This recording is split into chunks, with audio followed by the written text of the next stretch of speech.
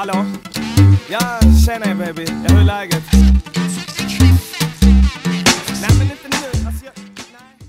Hey, it's Andreas Johansson here with another quick tip video. Today, Google template galleries. Where do they go? Who knows? How do we get them back?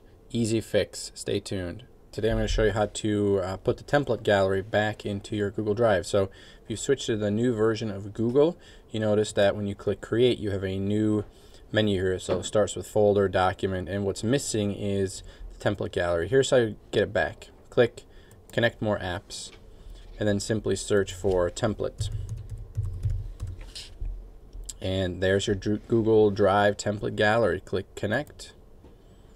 And once you have clicked Connect and then say OK, back into your Create menu is your Google template gallery. That's how easy it is to get back to your templates.